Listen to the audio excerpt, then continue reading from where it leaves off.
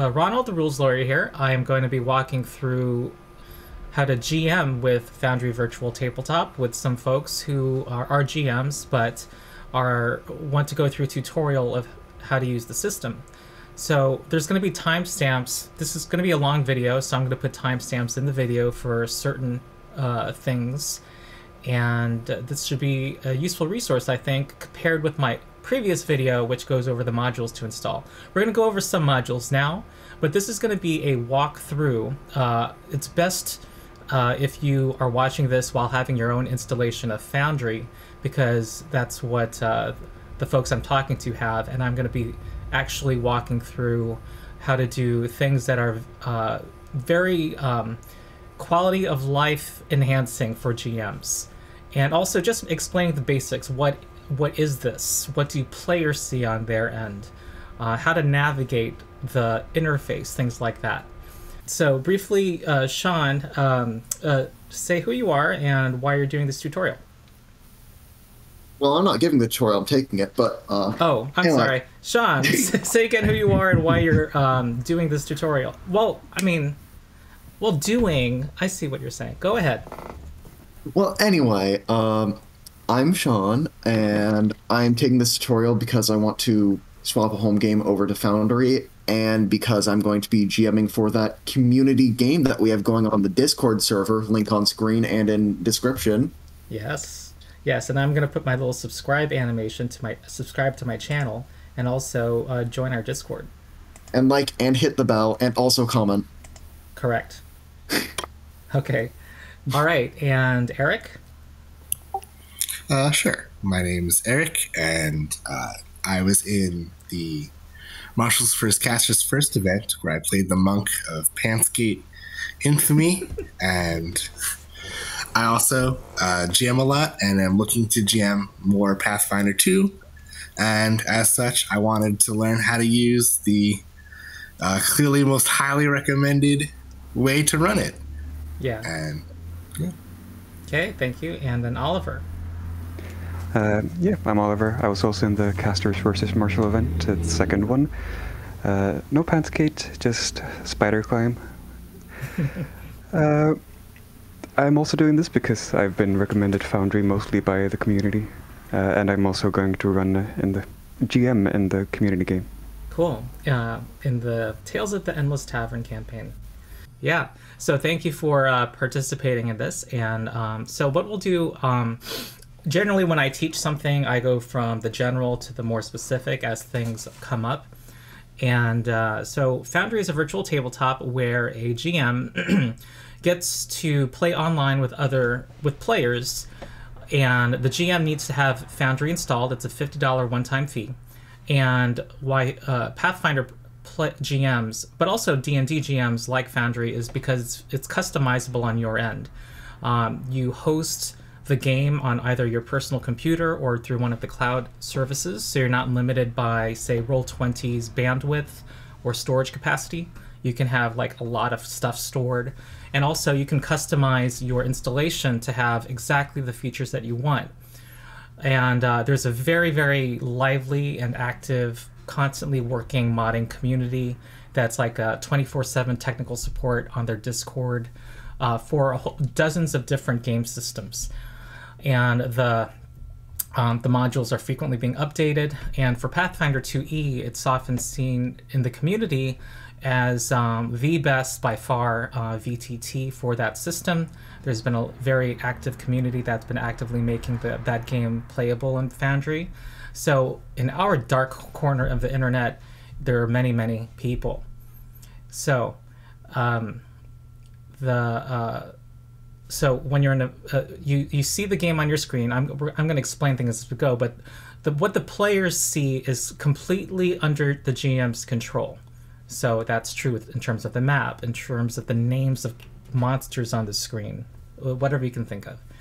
Okay, so all right. So the first step is to create a world. And before you do that, you have to install a game system. So all of the people today, there'll be parts of today's tutorial that are Pathfinder specific. So while the rest is general. and everyone today has already installed the game system Pathfinder 2nd Edition. This button here is to install a system, and they're all free, and there are dozens and dozens of systems that you can install, including D&D 5th Edition, many other systems that the modding community has made. Then you create a world, and this is where your various campaigns are. And let's, I'm gonna, for the purposes of this tutorial, have a world called tutorial. And when you create a world, you just give it a name. You give it a path on your server where all of its files will be, and you assign it a game system. So I've already created tutorial, which has Pathfinder 2nd Edition as its game system. Another thing to do is installing modules, which can add features to your virtual tabletop. So here you click on Add-on Modules, and I already have a bunch of them installed on my screen. But if you want to add modules at the bottom left, now Eric, I believe, is the one who has not installed any modules yet, right? That is correct. I have not. Great. So let's walk through this. On the bottom left, click Install Module. Tell me when you've done something. I have done so, yes. Okay. And then you'll see the all of the modules, and you can see there, it looks like over 1,000 packages that you could install. The first one we'll want to install is Tidy UI. And this is going to be helpful. It's a very good module for people who are going to be incorporating a lot of modules, which is pretty much nearly everybody, because it makes changing the settings of your various modules, they each have their own settings screen, a lot easier. So Tidy UI, just type that in the search bar at the upper, actually Tidy space U, Tidy, yep. Tidy space UI. There we go. It's the one that comes up as Tidy UI game settings, right? Yep. And then click the install button.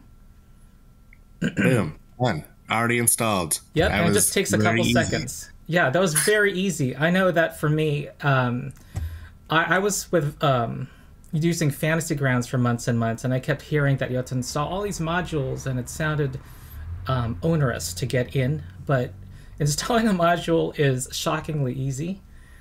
And also, additionally, it's your various worlds are protected. You can open the world and the module is not already activated, so it's not going to break your world. You can keep things under control. Once you're in your world, there's a way to turn it on and off. Okay.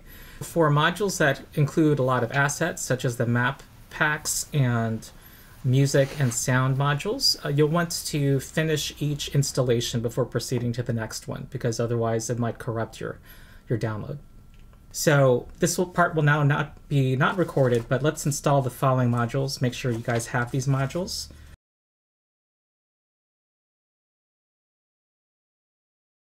Now that the modules are installed, go to the world that we're using.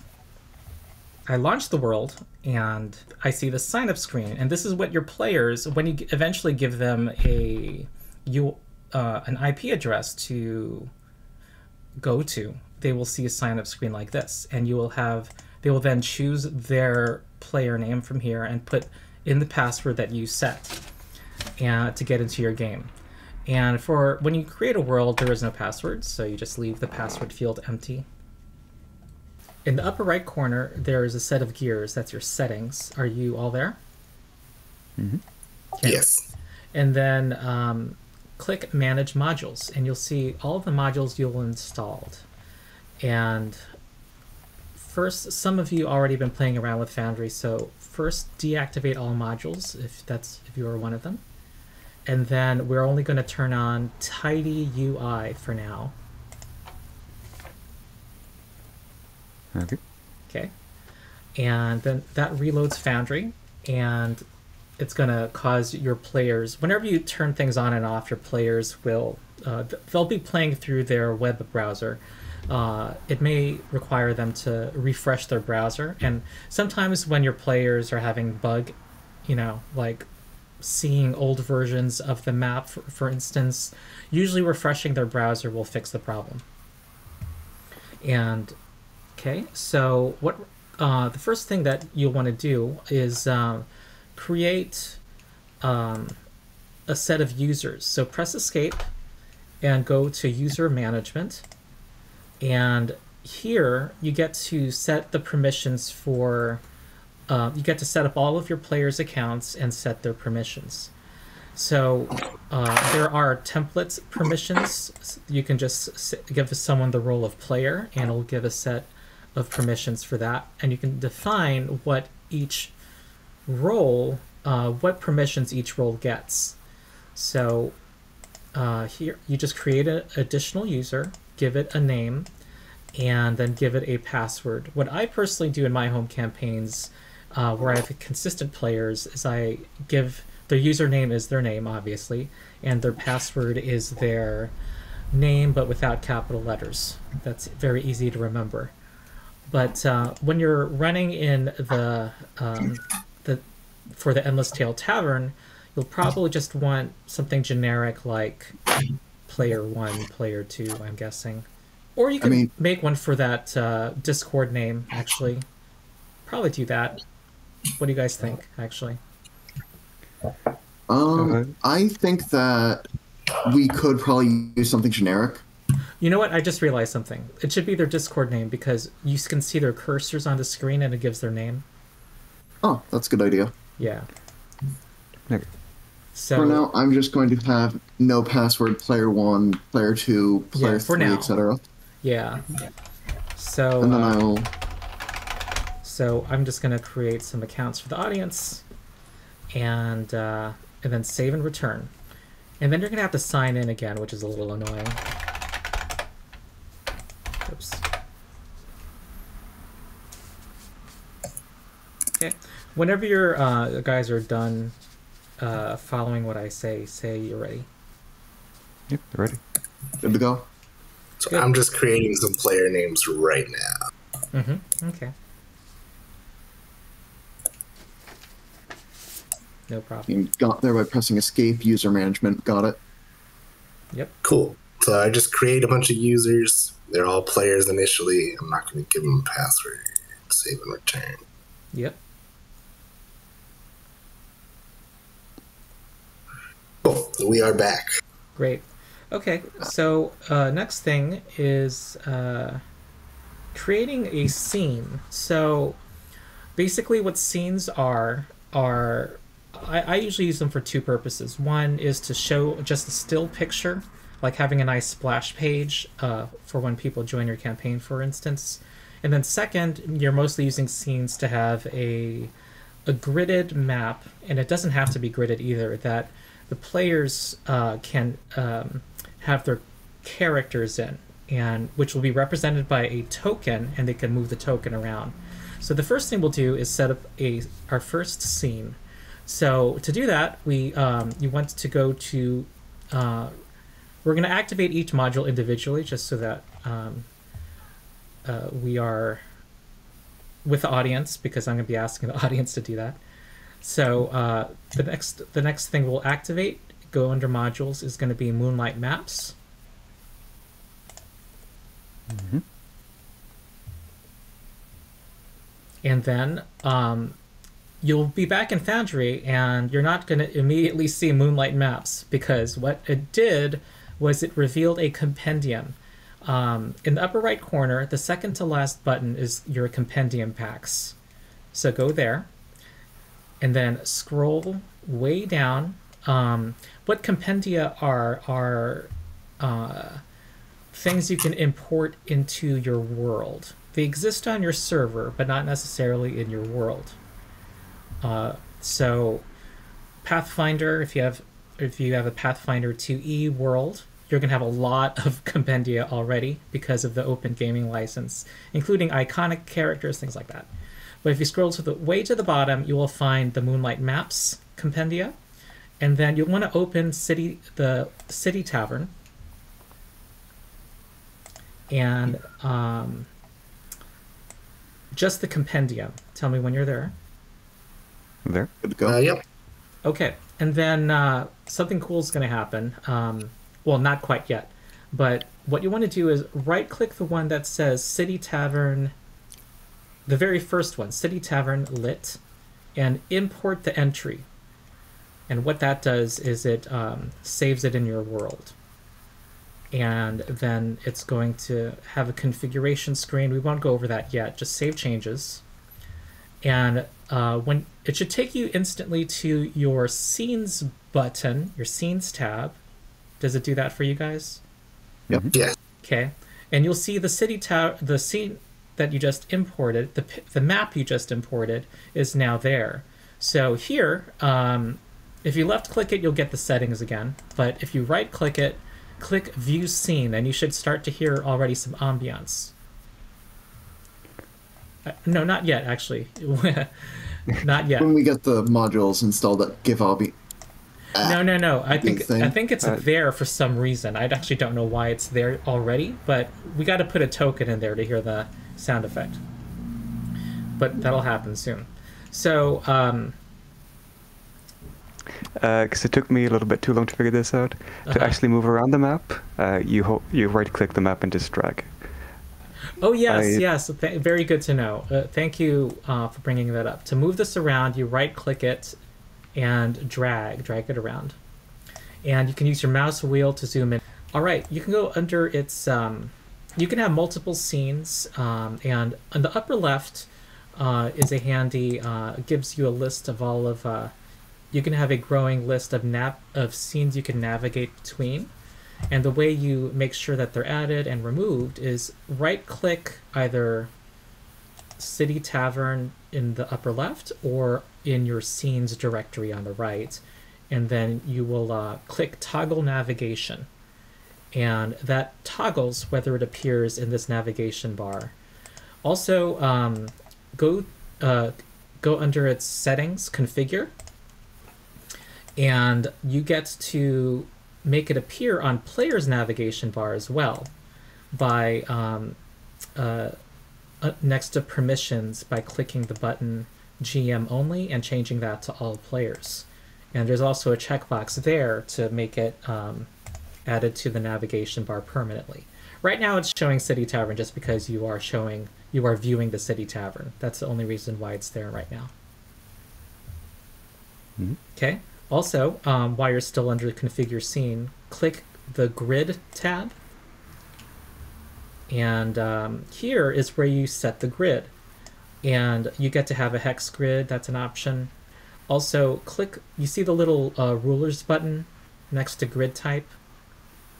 Mm-hmm. Okay, click that. And this shows you the underlying grid. And this is where you get to make sure it aligns with your artwork. There's some useful keyboard shortcuts that are described here, including using your arrow keys to move the grid around. And you get to scale the image graphic and also change the number of pixels your grid is. So that's very important for setting up your maps. Then you would save the changes. And other settings that you can do under the scene are you can change the background color. Right now it's a plain neutral gray. Personally, I like my maps to have a black background, but this is useful right now to know what's off the map if you prefer that. And you can also set the initial view position. So wherever you have it positioned on your screen, and I believe it's relative to the upper left corner. I'm not sure about that. But if you want players, for example, to be centered in the middle of your screen because that's where they enter that dungeon level, then you would want to, zoom in. It also remembers your zoom level as well as the position, and then click the button so that it remembers that, so that they go there when they enter the scene. Okay. Then lighting is important as well. Token vision. Sorry, you said button, but I didn't quite catch which button it was. It's the bottom next to initial view position. It's an initial view position in basics. I was looking in grid. That makes sense. Yeah. Okay. Okay, now click the lighting tab, and token vision is on by default. That's an important one. This means that on the player's side, they only see what their token sees, and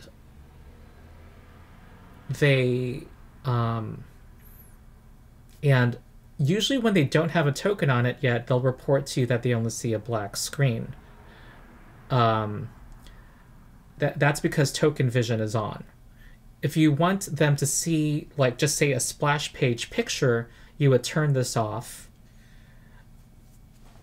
Then unrestricted vision range is also important if you want them to see the entire map that their everything that their token sees. Sorry, if you want them, when they click their token, can see everything that is not blocked by a wall. So it's going to ignore dark areas. And also tokens have a vision radius, which is usually not limited. Okay. Okay, those are the only really important settings. Oh, plus darkness level. If you want it to represent a dark dungeon, I usually set darkness level to something. Sometimes 1, but it's a little too dark for my tastes. I think that for this scene, like, a little bit of 0.35 gives a nice, like, atmosphere inside the tavern. Yeah. Yeah, and you can see all the light effects. I should go over that too. And ambiance is the scene playlist. You can have a when you start setting up playlists in your music directory, you can make a certain playlist play whenever that scene is opened, and also have a weather effect as well. Okay, so let's see. The next thing I think is to, okay, on the top left corner, there's a bunch of modes. You are by default in token controls mode, and if you click the button that looks like, what is that? The Parthenon wall controls. So click that. And you'll see that in this map, there's a bunch of different colored lines that are the walls that are drawn in. And so quickly, how to draw walls. So there's a new column of buttons that have appeared that let you add more walls. And if you see the purple plus sign here, yep. If you click that, it turns that on, and that makes your walls lock to the grid. So you can play around with it a little now. Why don't you go ahead and do that, and you can draw some walls. The default button is draw walls. It's just a set of horizontal lines, and these create actual physical walls that block line of sight and block characters from moving through them. Right below that is terrain walls. And I just want to point out something else cool with those walls. You can see how it blocks light if you go to the fireplace and draw it in front. Yeah. So, yeah. It's neat. You need to zoom in to see it, because the fireplace is dim, but you can see it. Oh, yeah. You're right. Yep. Well, I'm not Well, now it's clipping inside the light, so the light is actually appearing on both sides of the wall at that point. Yeah, I'm not sure what... Okay, and right below that is terrain walls. These are the green walls that you see on the map. What those are is they block movement, but the players can actually see through one of these walls. So they can actually see the pillar that they are being forced to walk around. Yeah. Then next is invisible walls. So this is, as you can see, on the stairwell, there's a light blue line. What that does is they can see through this wall, but they cannot walk through it. Okay. Then next is ethereal walls. So let's say there's a magical walk-through wall in this tavern, and an ethereal wall would block sight but let you walk through it. So it'd be for things like fabric curtains as well. Oh, sorry, go ahead. One of you, Sean? Sean? Like a wall of fire? Yes, a wall of fire. And I was thinking a mundane example, like those bead curtains that you can't really see through at certain stores. Okay. Yeah, like the exclusive section of the store. Yeah. Or, Exactly. where the porn videos are in the old days when you had video stores. Oh yeah, if your campaign doesn't still have Blockbuster alive, I want no part of it. Always. But don't worry, my Ravnica game will have a blockbuster in it just for you. Oh, thank you, buddy. I need that. All right. So next is doors, and these are normal doors that players can normally open, which, by the way, is a permission. You can prevent them from opening doors. And let's go back to token controls mode just to see how the doors work. So you see, just to go to one of the doors, and if you left click it, it opens the door. And if you close it, click it again, it closes, which when I came from Roll20 was a revelation. I don't know if they've created doors yet in Roll20 that actually work. I don't think so. It might be an advantage. I don't know. I clip into walls all the time. Yeah, it's been like 10 tried years. using the wall system. It's been in 10 Roll20. years. I don't know why. I think it's 10 years or 8 years. Okay. Then I think it sounds like Sean is withholding his comments.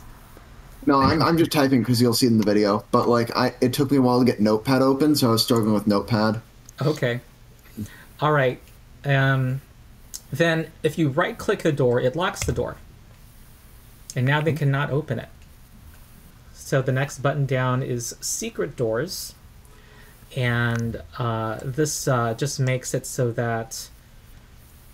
okay, what's a good example secret door? Let me see what happens when I replace this with a secret door.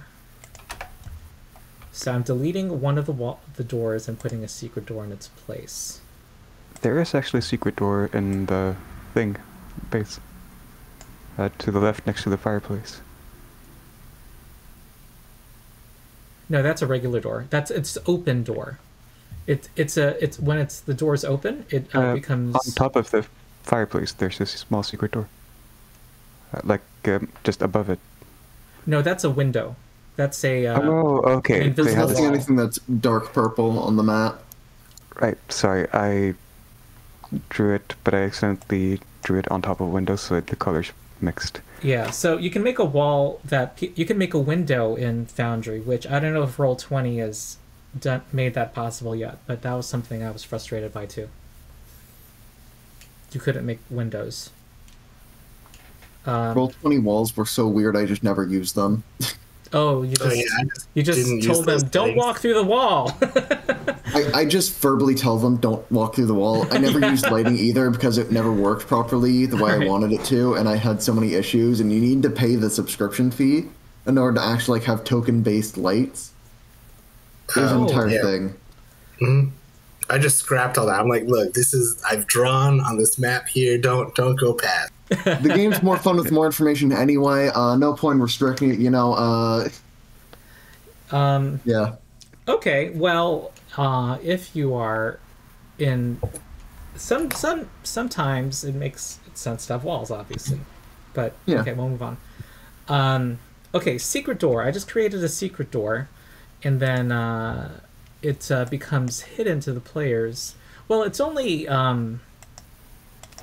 you can lock the secret door and open and close it. Those are the functions of it. So I suppose what happens is that the players don't see a door icon. That's the difference. Okay. So another thing to point out is that on the top left corner of the interface, there is this light bulb, lighting controls, and you'll see all the light sources that the map maker set up. And if you want to add a new light source, you just use make sure the second light bulb, draw light source tool, is chosen, and you get to just click and drag and create a new light source.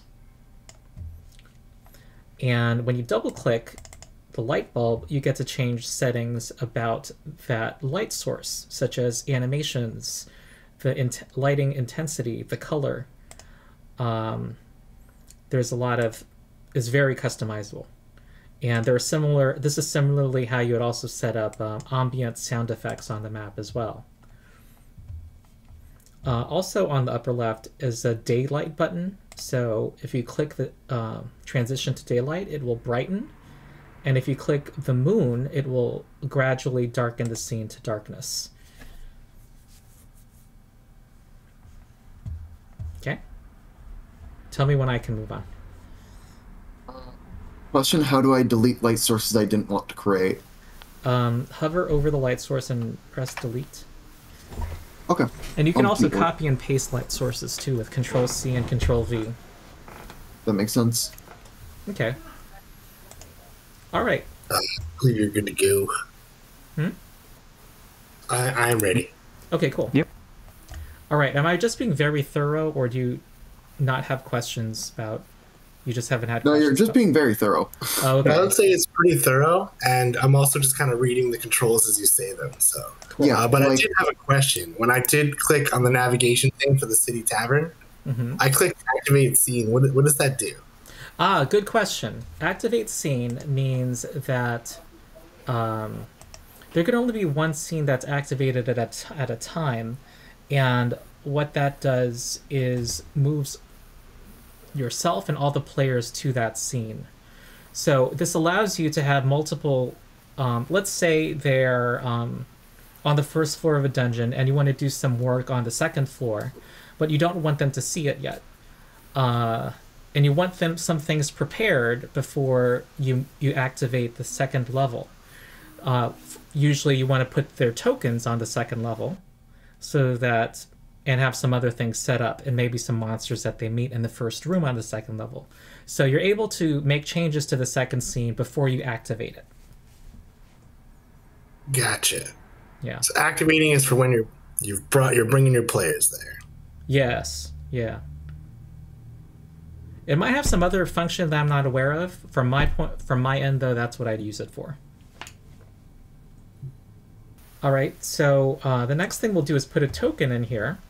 And the Pathfinder module, and also the D&D module, has its own generic characters that you can plop in. So go to your compendia and go to Iconics in Pathfinder 2e. Are you there?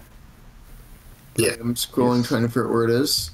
You can search for Conic. It's right at the top in actors, and you scroll down a bit. Yeah, and also there's a Yeah, it's an search actress. bar. Okay, got it. And we're going to do is, now, before we imported something by right-clicking, but with tokens, you're actually able to just drag it onto a map, and you should start hearing sound. Hopefully. Yep. As soon as I select the token, I can. Okay. Okay, you have to actually select it. Yes. Yes. Oh, yep. Once I actually click on the token, I do. That's cool. Yeah. Yeah. So what's really cool is when you walk into the bar and out of the bar, the sound changes. So try that.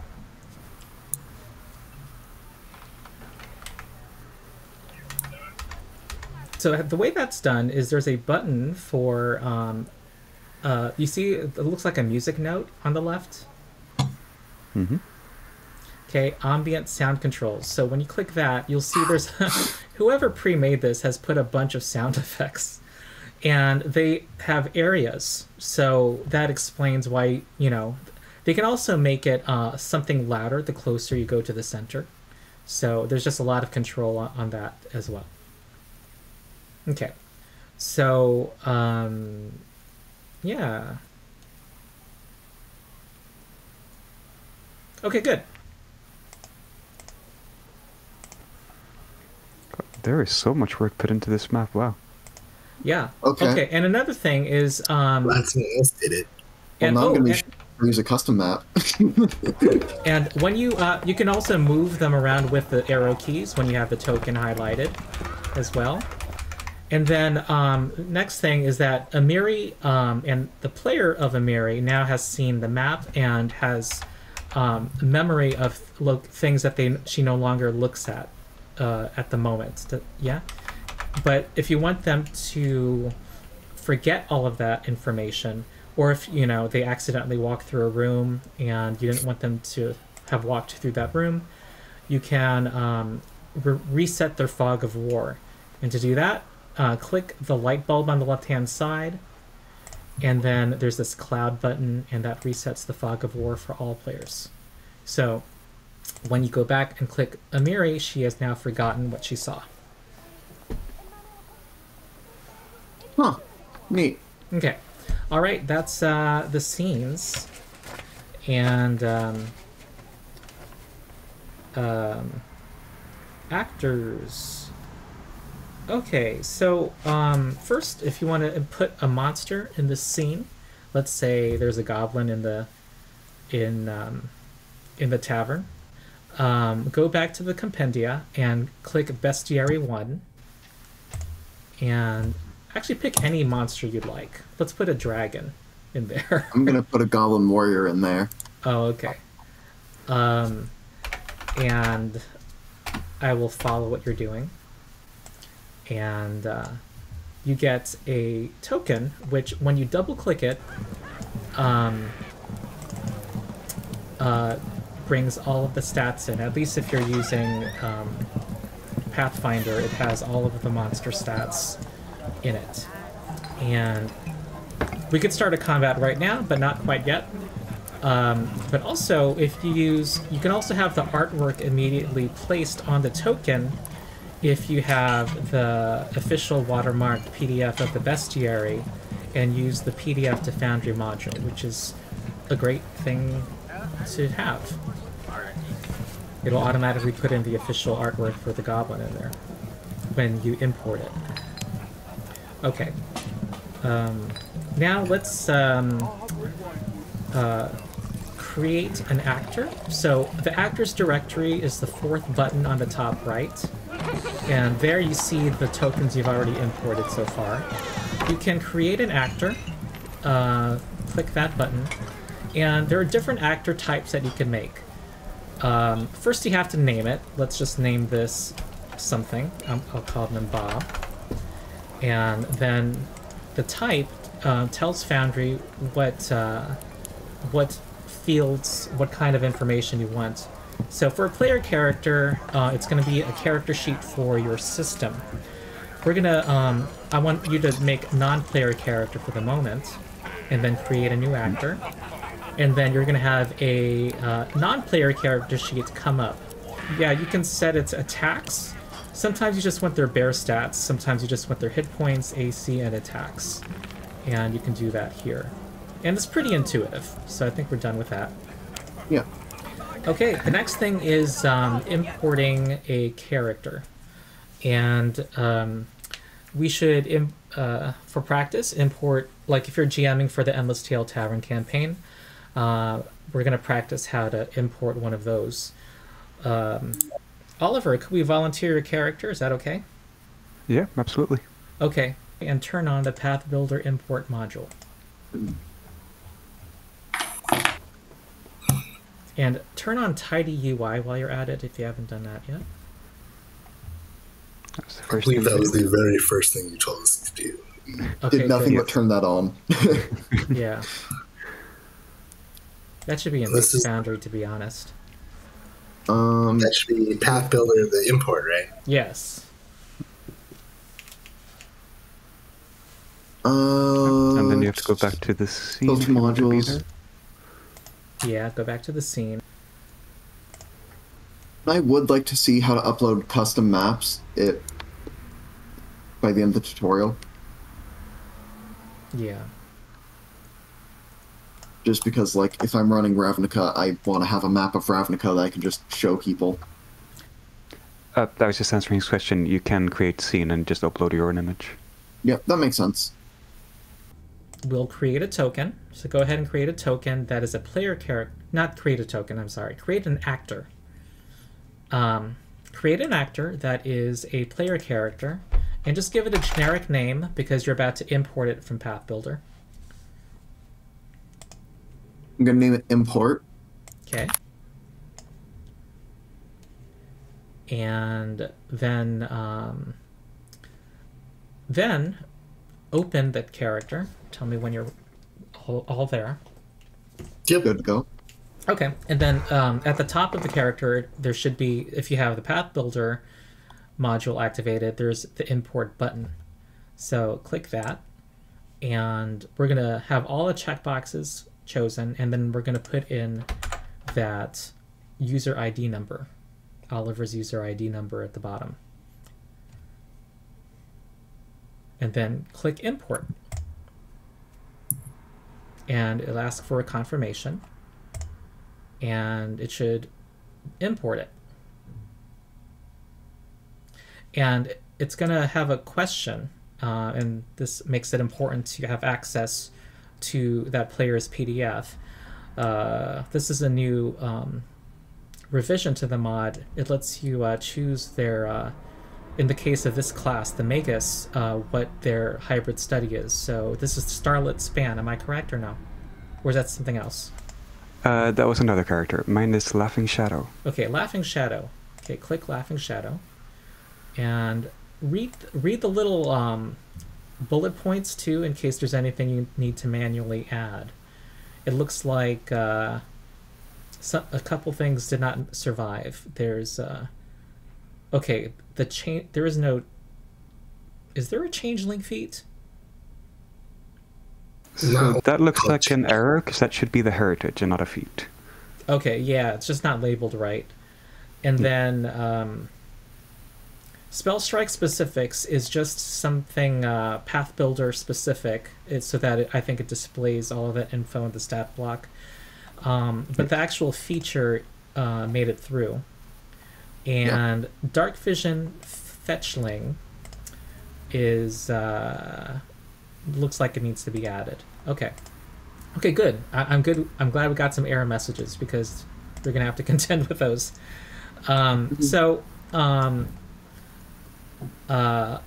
Heritage is on the first. Okay, you can see there's a lot of to the character sheets.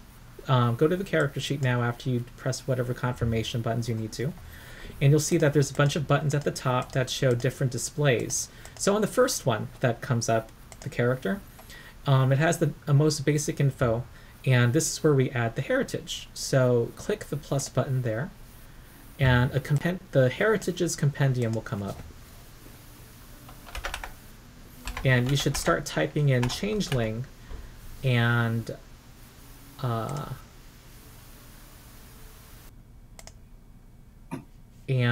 tell me when you see changeling. I do. Okay. Now, I may just be constructed alternatively, because it just worked for me. Like, all of it. I didn't get any errors. oh. Interesting. Oh, no. Okay, what you're going to do is drag changeling onto the sheet. Now, you could click import, and all that does is it creates an item, which is not what we want. The items directory is its own thing. Okay, then the other thing we were going to do was add. What were we adding? Dark Vision. Dark Vision. Okay, so very good to know is go to the compendia, and then for you're gonna. I should mention that it does have Dark Vision. I don't know why it said it didn't import. Oh, okay.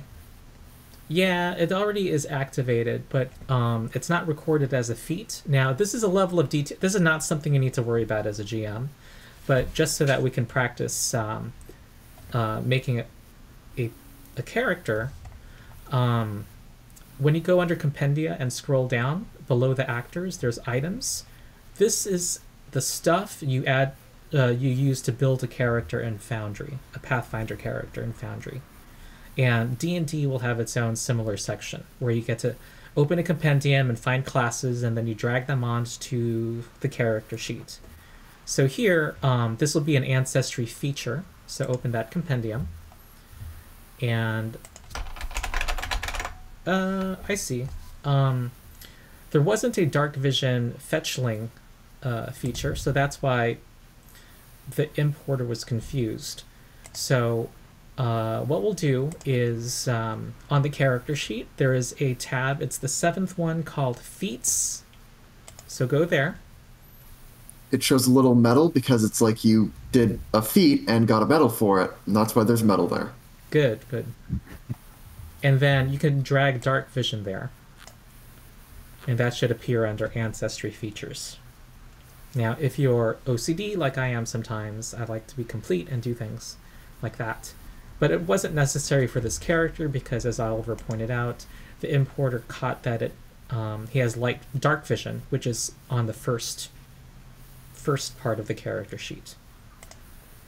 I'd also like to point out that I think you can drag things onto the character sheet without having the display where it displays actually on the screen.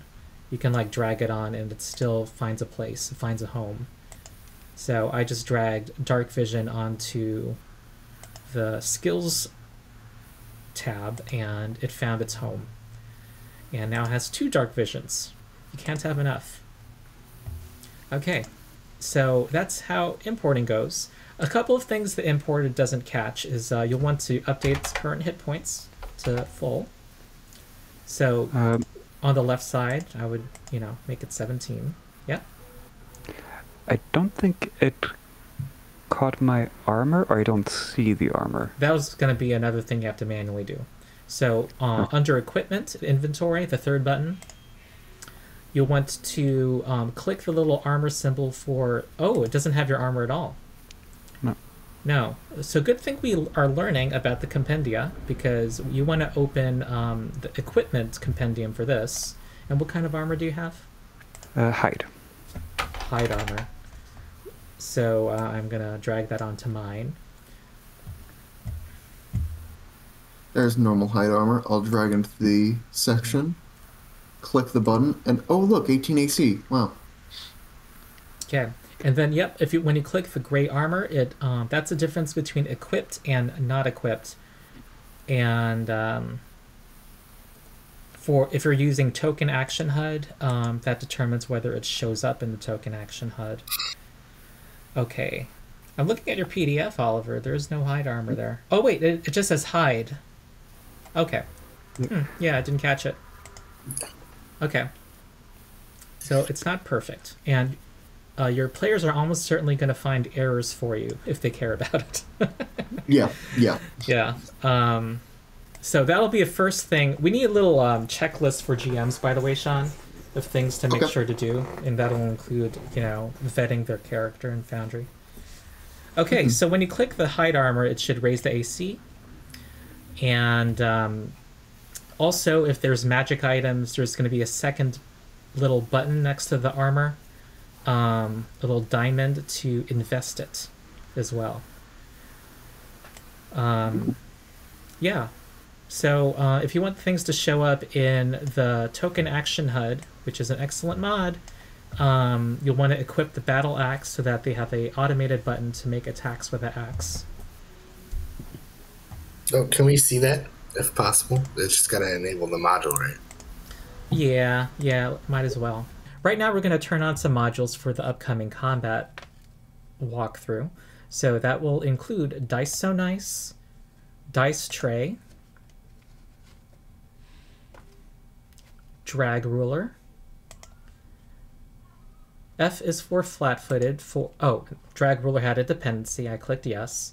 For Pathfinder, there is PF2e. F is for flat-footed. And Health Estimate, which gives players only an estimate of a creature's health rather than seeing their health bar, which is optional, of course. I like my players to know. Then Elandril's Token Tooltips.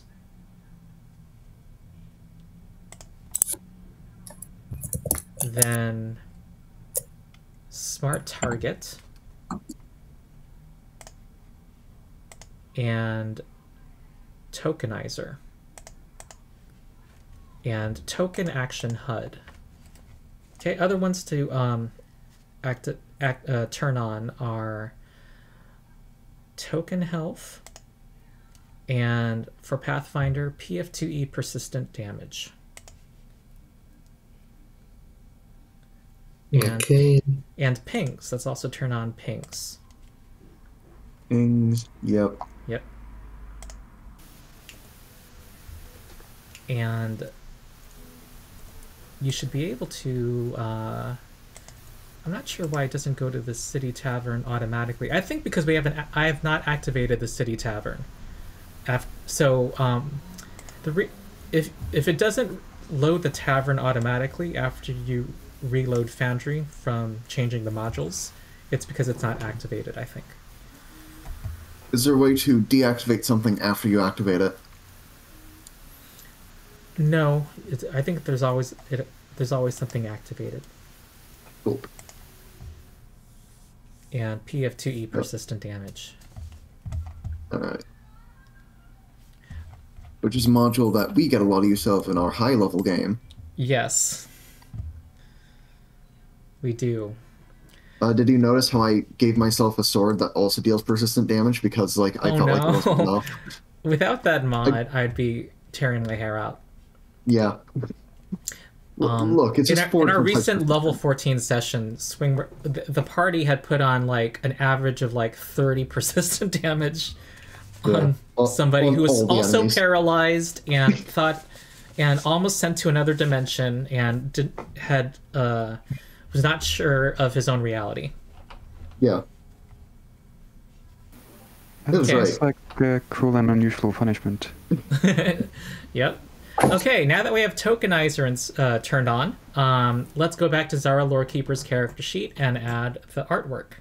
So for the GMs, for in Endless Tale Tavern campaign, we have a spreadsheet, and you can find their picture there, a hyperlink to their picture. And in this case, we have this picture. So you want to go to the actual source URL for the picture and save it on your computer. And you'll want to, if you have a server installed, save it in your server. But for our purposes, just put it on your desktop probably. Make it easy to find. I am downloaded. I mean, I had it already. It's just going to take me 1 sec. Mm-hmm.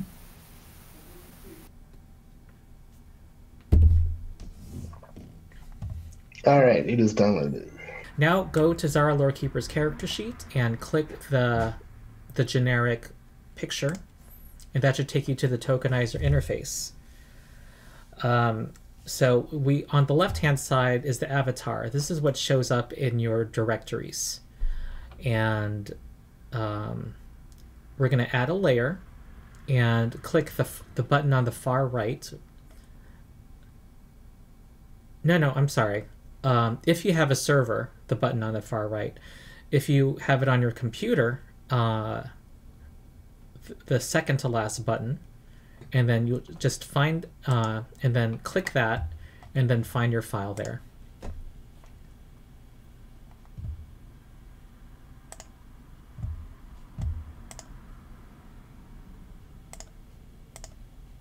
I assume do the same thing for the token layer. No, there's a quick way to do that, so hold off on that. Then I'll wait to see the quick way.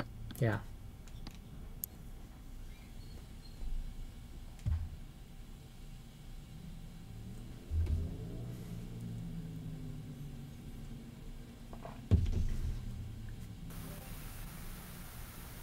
So are we waiting for something? Are you done? Oh, yes, I'm done setting the avatar. Okay.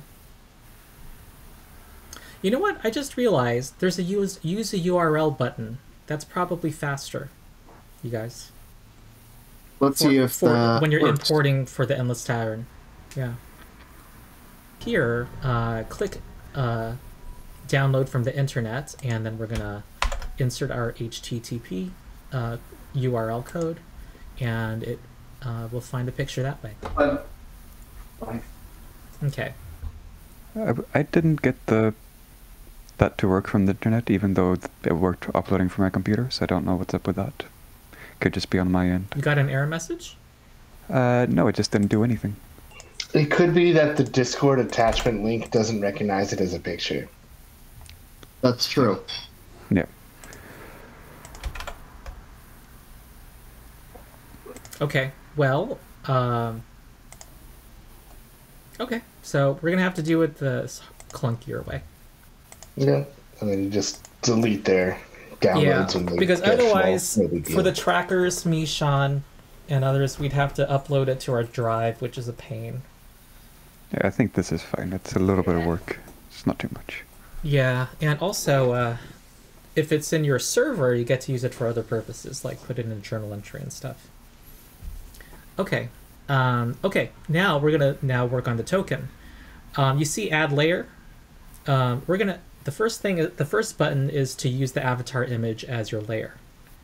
So click that, and it should import a circle version of your avatar. Yeah. Mm-hmm. Okay, and then you see your 3 layers there, and the up and down buttons let you decide what's going to be on top of what else. So you're going to lower it so that it is behind the token frame. All right, so it's not centered correctly. So you see the little lock for this layer, unlock it. And now you can left drag it around and use your mouse wheel to zoom in and out. Some people like to zoom in on the face, some people like the whole body. Let's actually make it the whole body together so that there's a little white area that we want to get rid of. And the way you get rid of it is the little eyedropper tool. Click the eyedropper, and then hover over a picture that you want, hover over a color that you want to be in the background. And it's gonna do that for you. And yeah, I think those are the things I mostly use. Okay, and you can just, and then add a frame. Right now it has the default, the silver circle is the default frame for PCs, and the default frame for NPCs is red. So if you want it to be changed to the NPC frame, just click that button, apply frame in the bottom right, and it'll make it red. And there are other, you can also choose other artwork. There's the player frame if you want to go back to the silver circle. Could you demonstrate how we could upload other artwork for frames? It looks like what it's doing is when you go to the drop-down menu, it's going to look in a certain directory. And I'm actually not sure what directory that is. It's going to mean having a server set up and knowing, and then ascertaining which directory these are all in. Because I know I was messing around with the files and copied some images into random folders, and I'm seeing one of those in there. But I just want to know, like, if you knew what the folder was for future reference. Otherwise, you could do it as deleting the frame and then uploading your frame separately as a yeah, like you can upload other artwork just right. You can upload right there. A different picture that has the frame you want in it already. Oh yeah, these buttons are for if you want to use something on the server or use something from your computer. And then you know what? It looks like on my end, I have the huge number of choices, and it seems to have remembered every single avatar, every single token I have made. That would make sense why I got that random image then. Okay. Then I don't know what the save button does. I suppose to save your work, and then you press OK, and then it should apply it to the current character sheet. All right. Then what happens now is go to the map, probably close the character sheets, and you get to drag Zara Lorekeeper from the directory directly onto the map.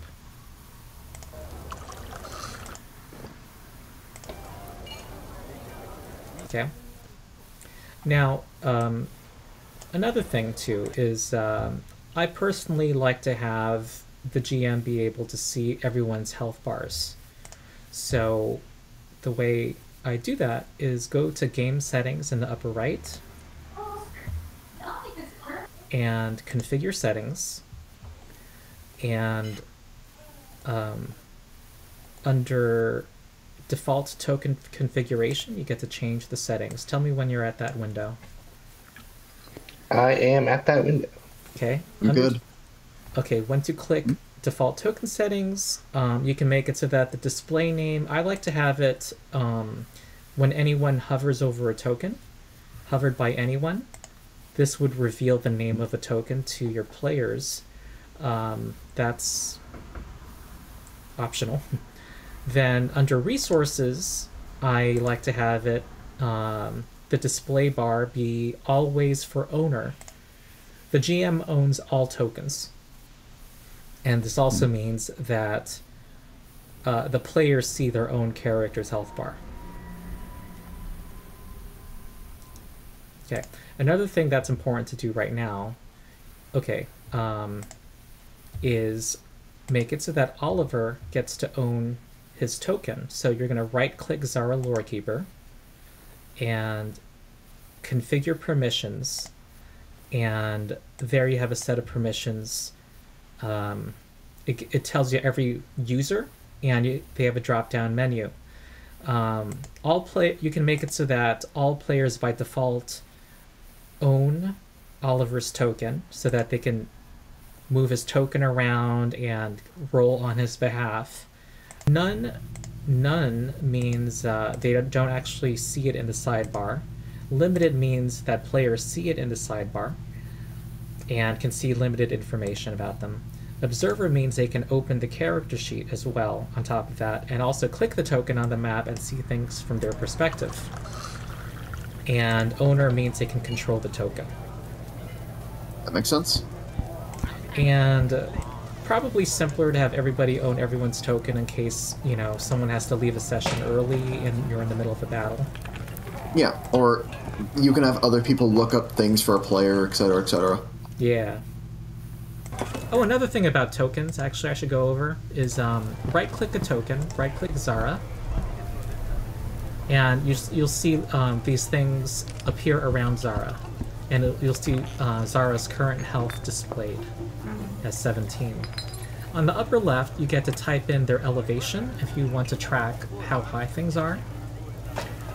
In the middle left is the settings for the token, and you get to set individual settings for it, such as one important one that is not always caught is to go under vision and to make sure oh, it's managed by a module, rules-based vision. That's good to know. But if it's not managed by a mod, this is where you would give them dark vision and low light vision. And you'll actually want to make their prototype token under their actor have dark vision. You want to make sure that's correct. And so that you're not doing it every time you place them on a new scene. Yep. And you can make other changes like their size. Their size can change, but Pathfinder's module is excellent and often changes that when they're enlarged automatically. And you can have an emanation, an aura go around them if you need that. So that's token settings. The bottom left is to target the token, which you'll see the importance of when we go through the combat. The upper right makes them visible and to players and invisible to players. So that's useful if you want to pre-place monsters on a map, but don't want players to see the monster yet. On the right is the conditions, and you'll see all the conditions in Pathfinder they're alphabetized that you can add and subtract from the token. And the bottom right is to add them to the combat tracker. Let us go over sound. We're going to turn on a few more modules now. We're going to turn on Ivan Dutch's music packs, Maestro, and soundboard. All three soundboard modules. So tell me when you have that. I should be good to go now. Okay. Yep, should be good to go. All right, let's play a little with the soundboard. So click the little music note in the upper right corner. and you can open the soundboard, and it has some common sounds that immediately show up. Arrow whoosh, arrow hit, and then on the top right, there's bundled sounds. So this is everything that this is a bunch of free sounds that come with the other modules that we just activated. There's like free community made ones, and you can have some nice ambient sounds like a stone door opening. You can play with those right now. Oh, okay, dragon roll. Can you hear those, or is it just me? Just you. Okay. I can hear Just it when you. I click it on my screen. Okay. And for every sound effect, there's 3 dots. If you click that, you can make it a favorite of yours, so that you can have your own, like, you know, bespoke, you know, list that you access easily under favorite sounds. You can also minimize sections if there's some sections you're not really using, like, so that this is easier to navigate. My students love the sounds of puking and peeing and immature under the immature section. Music. Oh, and there's a collapse all button as well. I find that useful. All right, so are you guys who would want to know how to get a music track going whenever you start a combat? I mean, it doesn't hurt to have in the video at least. Yeah, okay. So let's do this. So Ivan Dutch's music pack is a compendium, and you want to go to your compendia and then scroll all the way down. And I recommend just importing all of them. So right-click Ivan Dutch's playlist and import all content.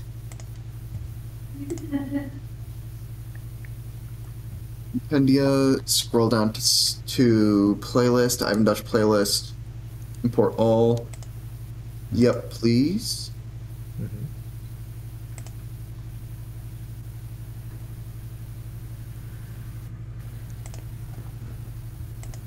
And then it shows there. Another silly question, is there a way for you to upload your own music to this? Yeah, it would need to be in your server, and you would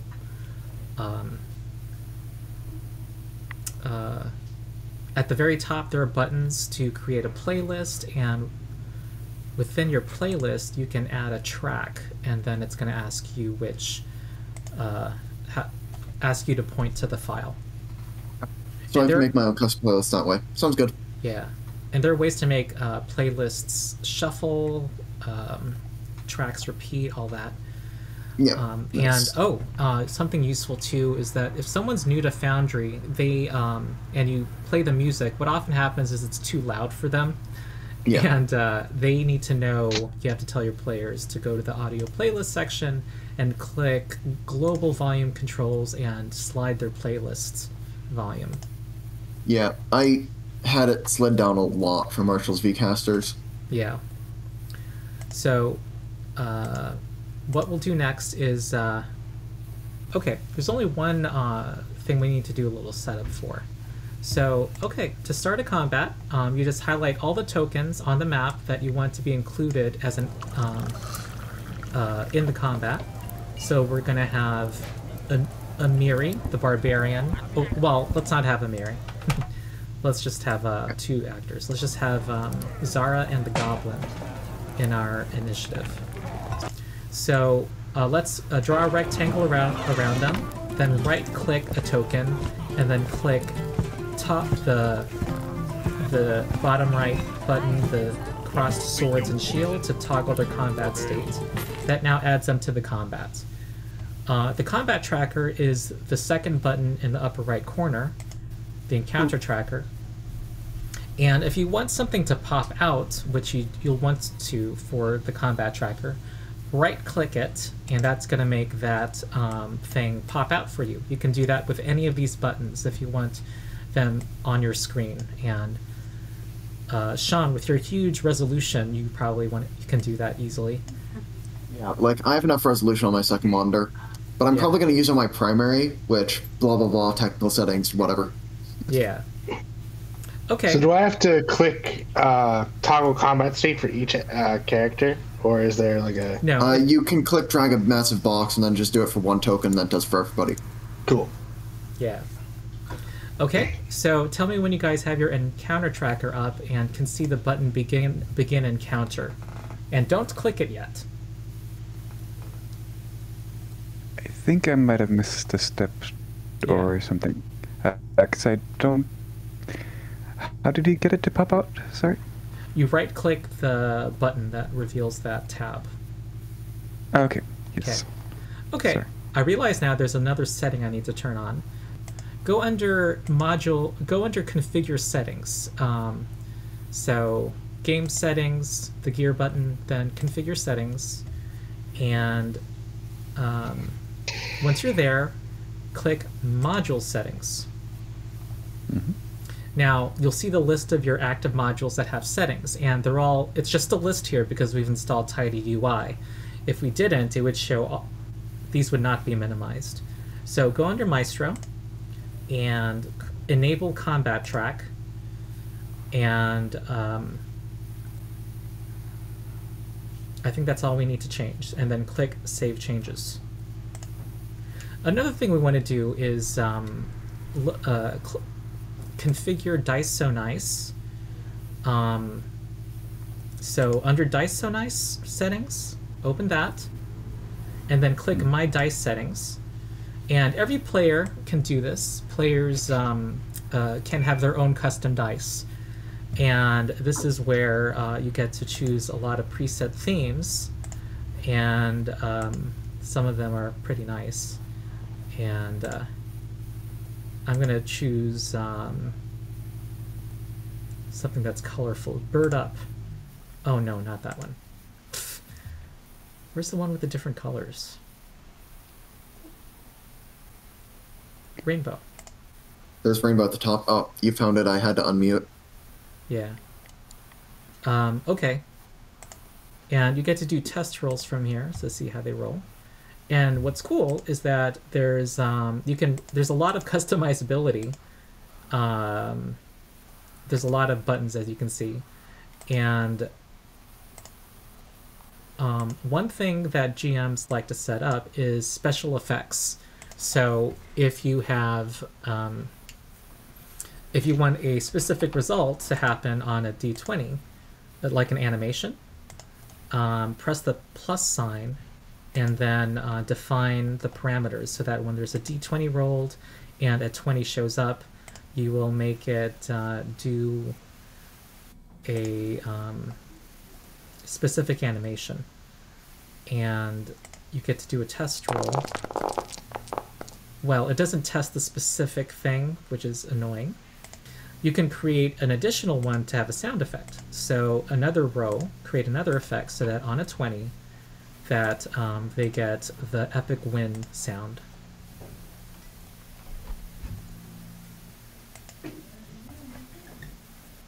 So there is a display chat master immediately. Yo, I'm going to disable display chat master immediately. I like the suspense of seeing the dice animation.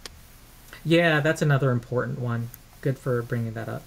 By default, that is not set. But yeah. And I did that for the stream so that there was suspense. But when I'm GMing and doing a lot of rolls at once, like a lot of secret perception rolls, I like to see the chat immediately. Yeah. Okay. All right. We can now do our battle finally. No, not yet. We're gonna go under music. Yes. Okay, then I activate their combat state and now have a a new encounter. So delete your old encounter. There's a little trash sign or an end encounter, and then you want to create a new encounter now that we changed that Maestro setting. Didn't change the music at all? No, there's still one more step. Okay. So you are creating an encounter and not beginning it yet, yeah? Yeah. Okay. Mm-hmm. Then you see a little music note now. Yep. Yep.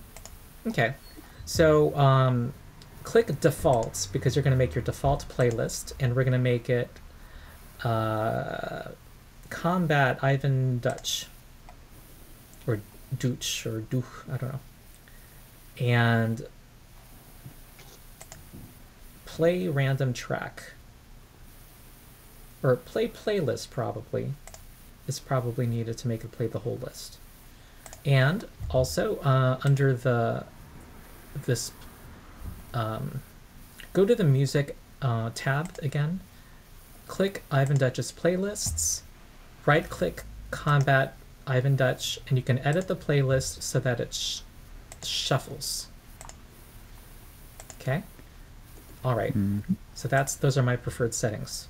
So now click begin encounter, and then it should start. Does it? Yes. Good, good. All right. And when you end encounter, it ends the music as well. But don't end it yet because we want to run this battle. Okay, now in the upper left corner, there's a roll all button. This rolls the players as well as the NPCs. Some players like to roll their own dice, so I usually just click the second button, roll NPCs, and do that roll. Now, make sure you don't have any tokens selected or whatever. Yeah. Now, if a pop-up menu showed up just now, who had a little pop-up menu show up?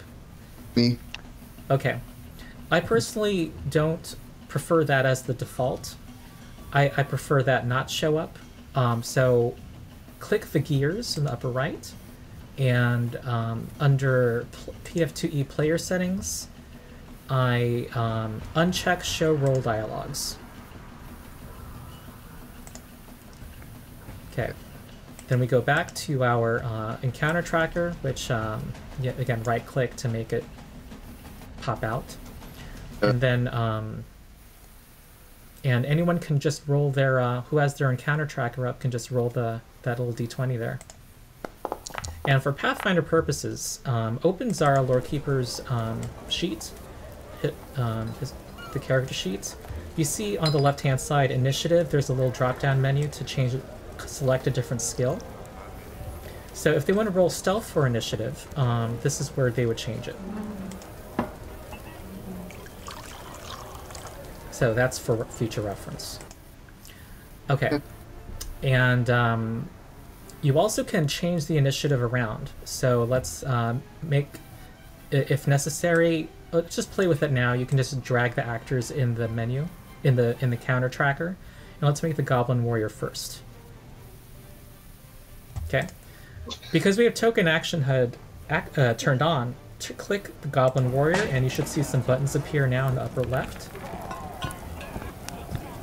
And the ambient sounds are too loud for me, so that is under global volume controls. Under click the musical note in the upper right in the main interface, and ambient has its own volume tab. Okay. Volume slider. Okay, we're back to the Goblin's turn.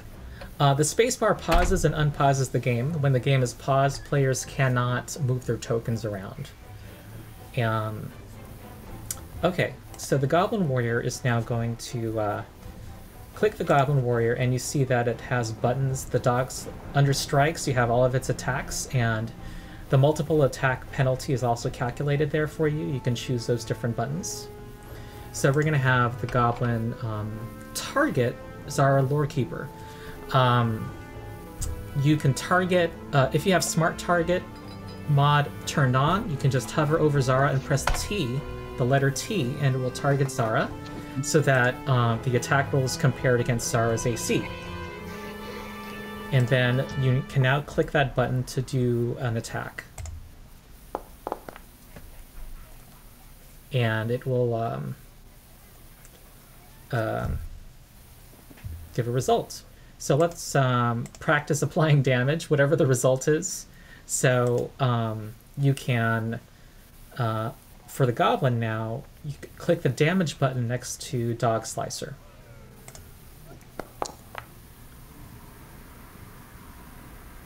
And to apply the damage, there's 2 ways to do it.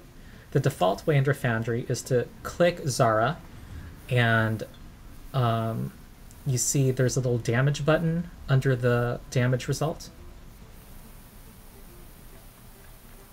It looks like a broken heart. Mm-hmm. Okay, while you to apply it to Zara, click Zara, then click the broken heart, and then that will subtract it from Zara's health.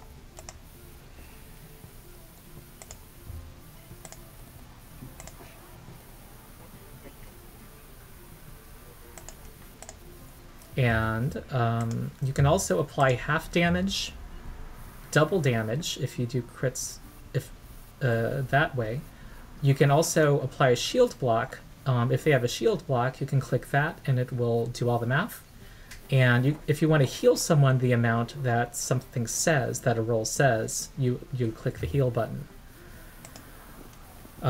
You also could have rolled critical damage by clicking the critical button under the token action HUD. The other way to apply damage is to just click Zara, and if you have the token health mod, which I like to use, you can just press return and type it in as well. And if you want to heal a certain amount, you would do shift enter and type a number in.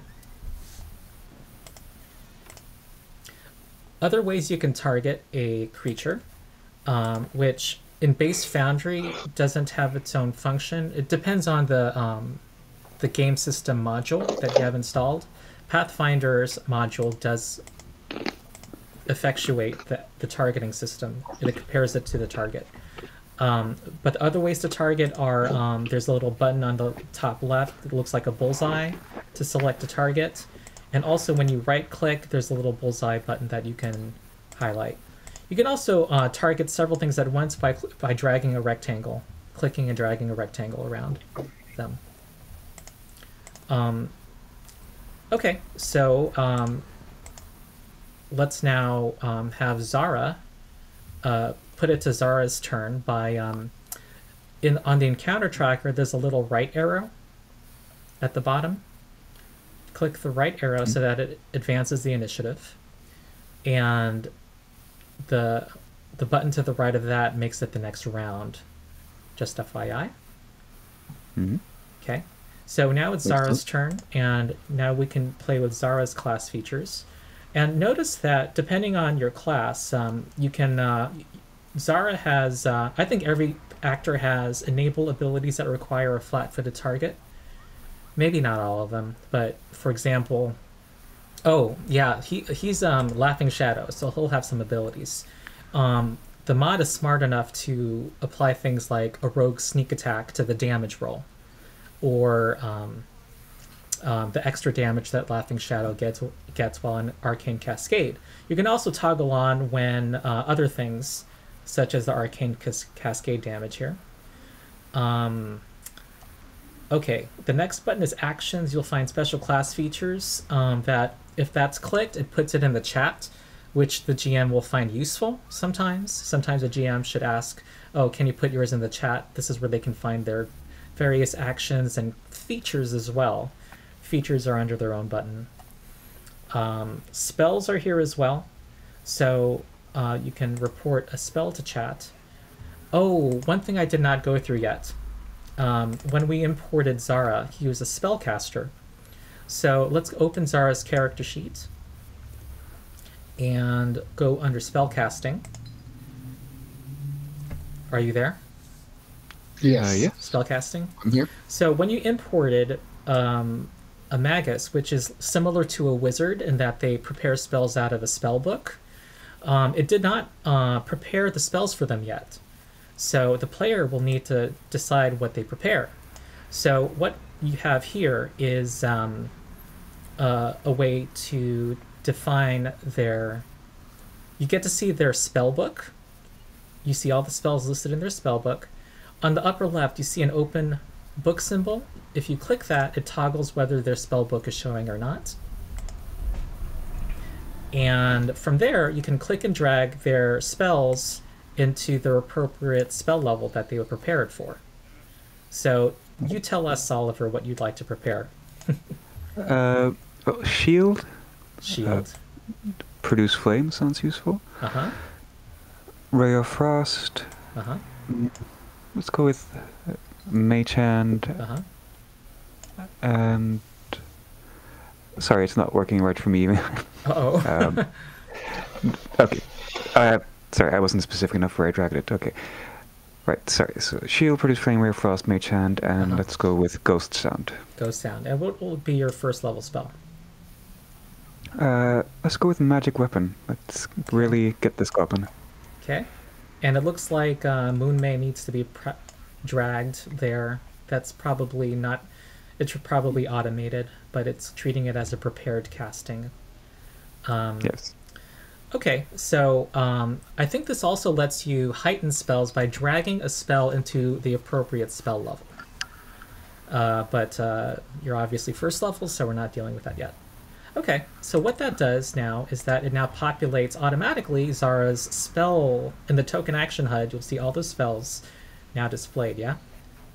Mm-hmm. Okay, so click Magic Weapon so that it shows up in the chat. And a player will want to click this, and also for the GM's convenience, click the minus sign next to it so that it is no longer prepared in Foundry knows it's no longer prepared. Ooh. Okay. Now, I just decided your action for you. Sorry, I took away your player agency, but I want to demonstrate how to do this. In the chat now, you see the spells card is there, and it also has a spell effect. You can actually click and drag that onto the token, and choose the target of the effect. We're going to say the Battle Axe, and we're now going to let's assume Arcane Cascade damage is turned on. Now we're going to click the damage for the Battle Axe, and it first of all, you see that the Battle Axe's attack bonus has been increased from the spell. That's because of the effect is on the token. And all of these effects are attached to the token. Not the actor, but the token. And then you get to click the attack roll. Well, I have a 27, which is going to critically hit the goblin. But when you click damage, it's going to apply the Magic Weapon bonus die. And so as you can see, there's a lot of automation in Foundry.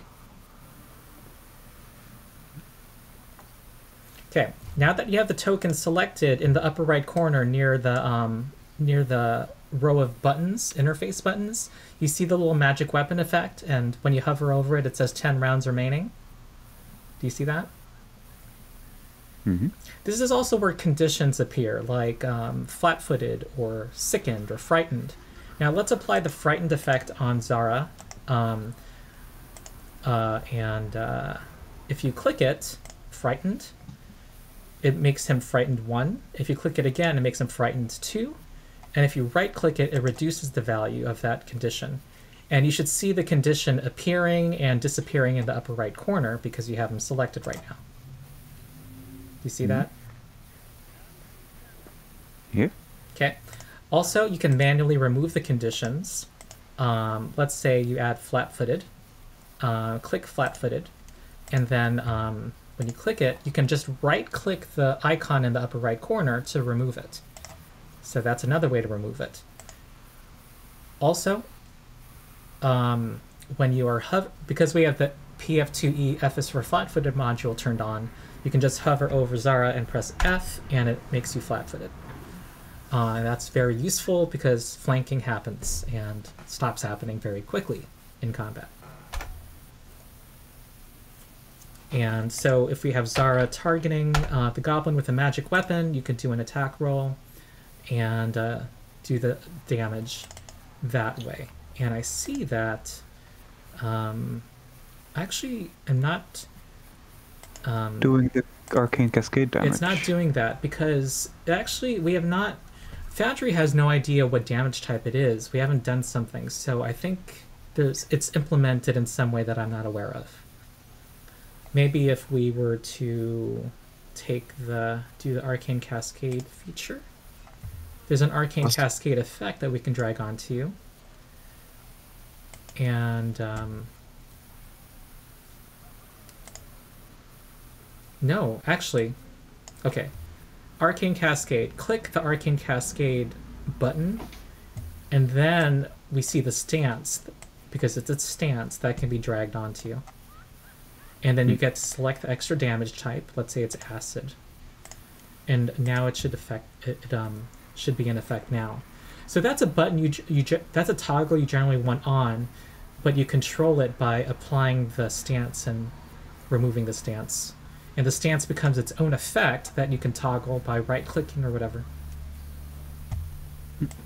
Or dragging, in this case, from the Arcane Cascade feature.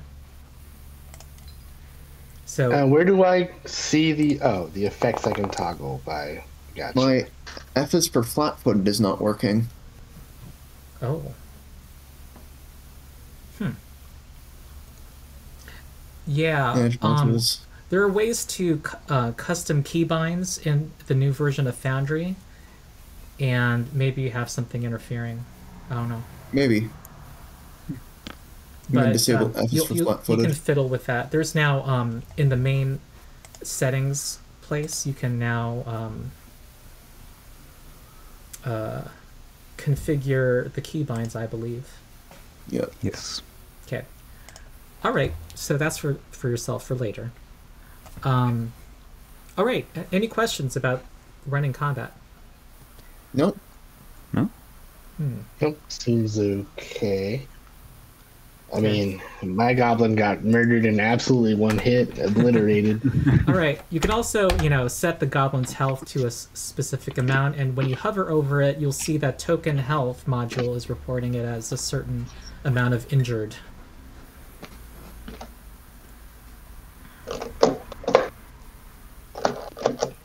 And when you apply lethal damage, it automatically sets it to dead. That's convenient.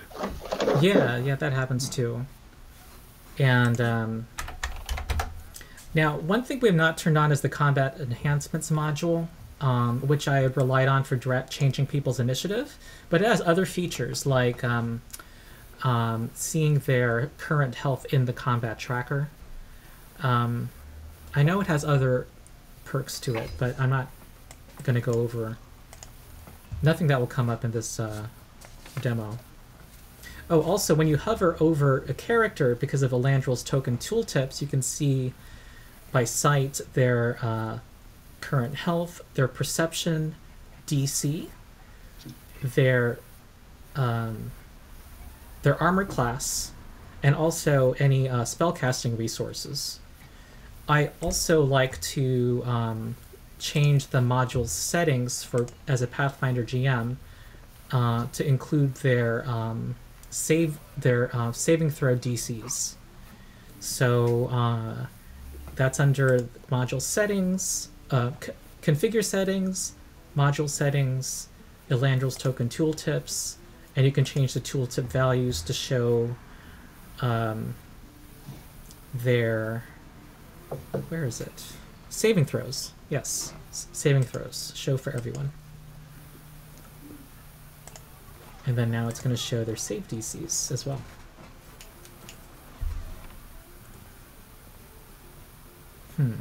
What else? Maximum number of rows? Sorry, because now I don't see everything else I saw before when I hovered over. So I had to change the maximum number of rows as well. Oh, okay. All right, and lastly, if someone delays, I like to right-click them in the combat tracker and clear their initiative. Also, when you drag them around, we have the drag ruler mod installed, and because he's in his arcane cascade stance, he's very fast. He has a... Wait, what's your speed right now? It should be 30 with Arcane Cascade, because he's armored, it only gets... Oh yeah, because once you go past 35, it changes from like purplish to yellow. Yeah. So it's a second action. It's not showing that for me. Mine isn't changing either. Maybe because PF2e drag ruler integration might enable that. Let's see. Because I had that turned off. I put it on the same as Drag Ruler. Okay. That explains it. All right. So with PF2e drag ruler integration, it also puts every stride in a different color. Okay. And also you can press right click to create waypoints as well with movement. I think that's the drag ruler mod that enables that. And if you want to erase your waypoints, spacebar, one at a time. Okay. All right. I think that's combat. So I'm just going to go over some last miscellaneous mods now, and that'll be it. Oh, persistent damage. You can play with that by right-clicking and adding the bleed condition. No, persistent. What is it called? Persistent damage condition in Foundry. I mean, in the PF2e Foundry mod. And there is a, let's say, persistent damage comes up at level 1. So let's just say you get hit by an alchemist fire and are burning 1 fire per turn. So define that. And then when you go, every time your turn ends, it's going to adjudicate that. So go to the combat tracker and advance the turn, and it will apply 1 damage will show up. You still have to manually apply it, but if dice needed to be rolled, it would roll the dice. And then there's a little button for the player or the GM to press to do the recovery check. And in the case of NPCs, it automatically does their roll. And if they succeed on the roll, or if a PC succeeds on the roll, if anybody succeeds on the roll, it automatically removes the applicable persistent condition. So that automation's very, very handy. Okay. Mm-hmm. In the chat, you see the dice tray modules at the bottom. People can create their own, use the buttons to create their own chat formula. Left click to add dice, right click to subtract dice. You can add fortune, misfortune, or advantage, disadvantage. This might be adapted for 5e as well. You can add a flat modifier or penalty with those buttons. And then roll does the roll. You can also do blind GM rolls. Okay, I'm not sure the difference between private and blind, but one of them makes it so that the player sees the result, but none of the other players. Yeah. Only one player sees the result. Private, I believe, is that you and the GM see the roll, and blind is you don't see the roll, but only the GM does. Okay. They should rename it just private roll. That'll make it less confusing, I think. And then, yes, so that's very useful. Oh, the hotkeys at the bottom. If you right-click a hotkey, right-click, you see the hotkey bar, right-click the number 1. No, left-click it. And you get to create a macro, and by default it's a chat macro. The other is you can create JavaScript macros as well, but if you do /R and do blind /blind R, I believe, space D20, and you can give it a name, blind D20, let's say. And you can also give it an icon, assign it an icon. You now have a hotkey that will roll a blind D20 roll for you, and I use that. So everyone should roll a blind D20 roll. What? Tell me when you've done that. Do you need me to repeat anything?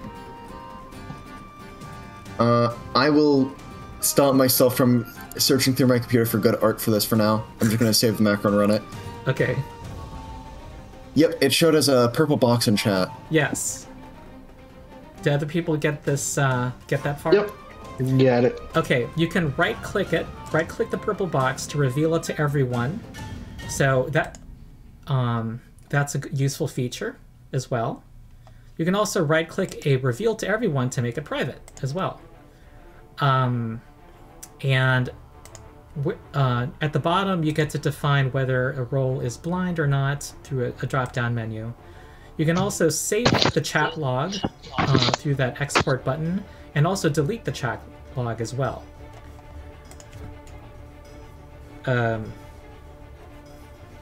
What else? We've gone through Token Action HUD, Dice So Nice, Okay. Dice Tray, Health Estimate, Token Tooltips, Maestro, Ivan Duchess, Soundboard, Persistent Damage. Okay, pings. You get to... Before we move on to the next thing, I just want to say something about deleting chat log. Yeah. That's really useful if you're homebrewing and you want to make sure your monster has the things pinged correctly. And then you can erase the chat log so your players don't know what you're planning.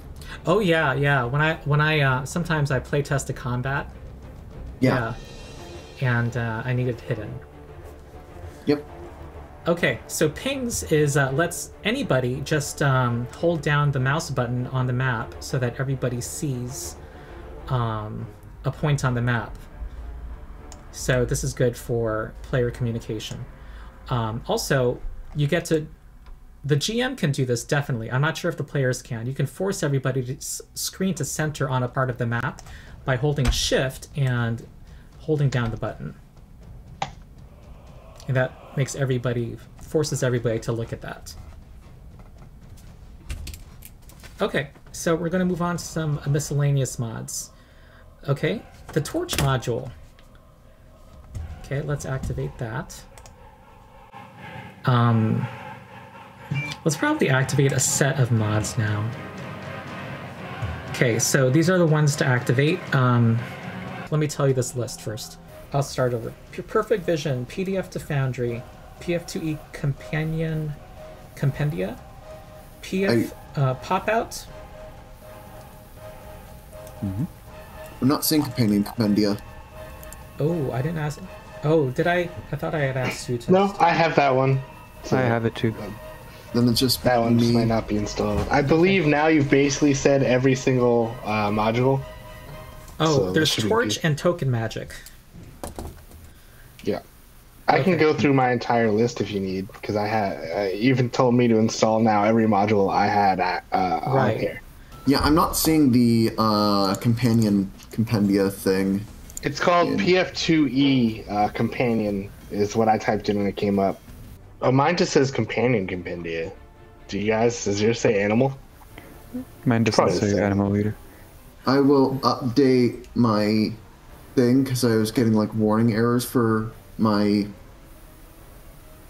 like version of Pathfinder 2nd Edition was outdated. Oh, I only had it installed on my computer for like a couple weeks, but you know, I guess that's enough for them to put out an update. yeah. You generally want to update, constantly update your modules and your game systems. You want to be cautious with updating the Foundry base engine Yeah. because that every update to the base engine is going to obsolete a bunch of mods. So it's been I've read of from people who usually wait a few weeks after a new big release, especially as it comes out. Yeah. Anyway, so that should be fixed. I saw the name changed after I hit the update button on the game system. Okay. Okay, so let's go over these last mods. Torch is when you right-click it, there's now a new torch button, and it's gonna adopt the settings that you define under that token under lighting. So very quick solution for dungeons, and even if they don't have a lighting setting, you can do it. Let's make this a nighttime map. He has dark vision, It so it works for doesn't me. affect what he sees. Oh, you're right. Okay. Like, Yeah. I can see the torch lighting things up, just because like I zoomed in a lot and then looked at the ground underneath his feet. Yeah, so if you select another token that doesn't have dark vision, that token benefits from him having a torch. Yeah, and okay. Yes, I see that it's And also when I unselect your token, yeah, then it's clear. The difference is clear. Yep. Okay. Someone who doesn't have dark vision, that would be more obvious what's going on. You can just grab an iconic if you want. But otherwise, you know, yeah, we can bring Amiri back. Oof. My Amiri never left. She a queen. All right, so she's walking in a dark alley, and she's going to turn on her torch. There we go. So a single click instead of dealing with menus and hassle. Let's go to token magic because I keep teasing it. So it's a compendium. So under token magic, scroll all the way down to the and you'll find token magic near the bottom. Oh, by the way, I'll mention that in a sec. But token magic portfolio has a bunch of cool animations for your tokens. So we can have, let's say, Amiri took up a little spell casting and wants to do mirror image. So we type mirror image. We now have this. You need to import it. You can import it into your item directory, I think, but the way I use it is I put it in the hotkey bar. And so you drag it onto the hotkey bar, and then click Amiri, and then activate the hotkey, and it's going to give her the visual effect. Okay. All right, back to the compendium. The very, very first one, starting with 00, is a effect, quote unquote, called delete filters on selected. So if you place that on your hotkey bar, that gives you a quick way to remove all filters, is its technical word for it. And there are many, many, many, many, many, many filters you can put on and have a lot of fun with. If you have young players, they like to put on every effect they can. They do that. I don't think it's possible to restrict the use of this. I could be wrong. But anyway. I have not gone over this, but there's another module called Effects Master if you want to have animated explosions and, you know, fire cones and more unique effects for the map. There's Effects Master. My video, I'm not going over every mod from the video that I did, but you may want to go for my video. Okay, what else? Pop out. So let's open Amiri's character sheet. Let's say someone's playing Amiri. There is a button now at the top saying pop out, and it will only work if you are a player using the GM too, if you're using a browser to access this server. So what it does, it creates a window using your browsing software of only what that is. So if someone wants to have a separate window for their character sheets and have it on all the time to the side, they can do that with this. So it's very useful for the players. And everything in Token Action HUD has its corollary on the character sheet, I think. So they can also do actions from here as well. There's the second button is actions. They can swing their bastard sword from the character sheet. So this is another way people can play. But it's a fully operating window. So that is a useful mod as well, for especially that limited screen space. Sometimes they want to do that. Okay, next mod is Perfect Vision. I'm trying to see what exactly it does. It makes the Perfect Vision mod. My understanding is that it conforms with the rules of Pathfinder. Then the companion mod, if I showed you how to make your own custom NPC, but another way to build a companion, especially for a home campaign, is to create, go to the actors directory and create an actor,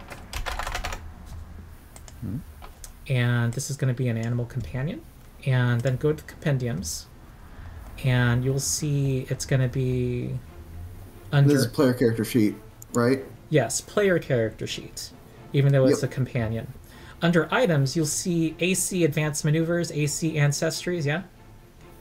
Yep. Okay, AC Ancestries in class is where you're going to find your species, and you get to drag that onto the character sheet. You have the level of the character. You can change the level. You can make it a level 5 bear in this case, and it automatically does all of the stats. And you get to add features. It's under AC feats, open AC feats to advance the companion, and you get to make it a mature animal companion as well. And yeah, there's more compendia. This is how you make eidolons as well. And support benefits has its own. You can also make construct companions, add construct breakthroughs, all of the special abilities that inventories get to add, and advanced maneuvers. So those are all there and pre-built. Nice. Yeah. The very last one is PDF to Foundry. And if you go to the main, the gears button, the game settings, you'll see that there's now a button, PDF importer. And that's very useful for... I need to demonstrate for my videos, so I'm going to bring in... what's an adventure module? So I'm going to click the PDF importer and then choose a file. And there I will go to my beginner box PDF of the Game Master's Guide, which has it. I will import the PDF, and it will fetch all the artwork from the PDF and the maps. And the maps will have walls pre-drawn in. And because there's, you know, labor involved in that the mod maker does to set up the maps, these usually aren't released right when a PDF comes out. There's usually a delay. So there's a little thing in the menu that if you go under, you can see which ones have already been processed by the mod maker. So I click AP, I see all the AP volumes have been processed. Not Strength of Thousands Volume 6 has not been processed. And then other modules. Yeah, and the bestiaries, this is where you import the bestiary as well, so that all the artwork will appear on future tokens that you import. Okay, so it, without fanfare, completed the import. So when I go to my scenes directory, I now see the name of the adventure. And Menace under Otari, and I see that only has a dungeon. It doesn't have the town. So, but if I were to open, I had hoped that the town would be available for me to open. But that's how it works, basically. And it also has the little symbols, journal entries on the maps that give you the room information.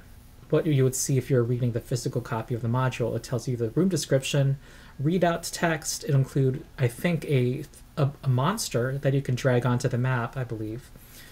And also the monsters are placed on the map and are invisible, I believe, so that you can, that's set up also. So a lot of, a big labor-saving device. That reminds me, I do want to tell you about map markers. So journal entries, okay, on the upper right corner, there's the button looks like an open book. All of these buttons, you can hover over them, and there's a tooltip. So click Journal Entries, create a journal entry, and oh, if you see in my stream, the import has made a bunch of journal entries. Yep. And I'm not sure they imported correctly. Okay, yep, here's all the artwork. I want to make sure that Otari is here. No, I don't see the map. Anyway. Where's the map? Some of them didn't come through for some reason. Okay. Okay, we're going to create a journal entry. Generic name. And what this is you get to type in a bunch of text and then show that text to players. This is how you can type a message and show it to players. And you can change the permissions of it so that it's something that they can always access. Like, I'm running Tomb of Annihilation right now, and they're finding some written clues that they want to always access. So I create a journal entry. This is, what are they called in Roll20? I think it is. I'm sure they're called like notes or something like that. Yeah, but this is the equivalent of that from Roll20. And there's different fields. You can. This is the text field. Then there's image. You get to attach an image. You go. Also, this text thing has its own editor. You can insert images in here. You can insert tables. Create hyperlinks. There's something that Roll20 can't do that you can do with this. Yeah. You can drag the note onto the map so that the players can double-click on it to open it. Yeah, that's what I was going to get to. And no problem. And then source code, I don't even know what that is, but it's a powerful tool. And so this is how default sheet. I'm actually not sure what this is about. Here's source code related to a document like this, and I think, ooh, is it HTML code? I don't know. Or JavaScript? It's basically a text viewer. I know JavaScript is active for the hotkey bar. JavaScript and HTML are very common in web development, so okay. Probably one of the two. It looks like typical HTML stuff. Yeah. Yeah, and then, so this is how I show images to my players as well. And I believe they do not see the title of the journal entry. I'm not sure about that. Which is a concern for me when I show a monster picture. I believe they do not see the name of the title, the name of the journal entry. Okay, so ASDF, let's put it on this map. So I just click and drag it and put it on the map. And the players, I believe, see it. Okay, and there's a special... you have to... drag and then click update. Yeah. Update map note for it to stay there. And then that automatically puts you, if you notice, you have been taken out of token controls mode. You're now in journal notes mode. So your players need to be, I believe they need to be in journal notes mode to see this. And so you could put things on the map that they can see, and which is very useful if you have a picture that's the map of a town. And, if they'll have descriptions of places in the town. Recall Knowledge, on his channel, he shows how you can make, one of the actors that you can make is a loot actor, which I believe can turn into a functional shop. And you get to put, have your journal notes be attached to an actor, and have the shopkeeper's picture. I saw him do that on his playthrough of Abomination Vaults. It's cool. So, yeah, that's everything that I had on my list. Nice. Yeah. I feel like it was very thorough. Yeah, I think that's pretty extensive. I'm feeling a lot more comfortable. Yeah, I'm glad. A lot of this is old hat for me, but I have to think this is like... Yeah, I'm glad it's helpful. And I'm going to stop recording now. Okay. So no other questions, right? Yep. No? And you have 3 hours of video on my end to go through. I'm excited. I'll be like, I will probably rewatch the video at some point. Well, honestly, that part, because I'm not going to remember everything. I'm going to wait for the timestamps to be like, crap, wait, I need to change this setting. What was that again? Where's the stupid video? Yeah. Yeah. Okay, good. But it was very helpful. Like, I have a basic idea of how it works now. So yeah. Great. Okay, good. I think this is going to be a nice video or nice resource for folks. Okay.